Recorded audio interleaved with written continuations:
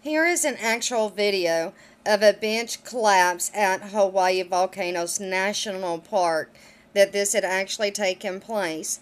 The dramatic video shows huge plumes of smoke as lava flows into the ocean after a large section of a lava delta that had taken place in the ocean entry there in Hawaii Volcano National Park collapsed on New Year's Eve after the so-called bench collapse.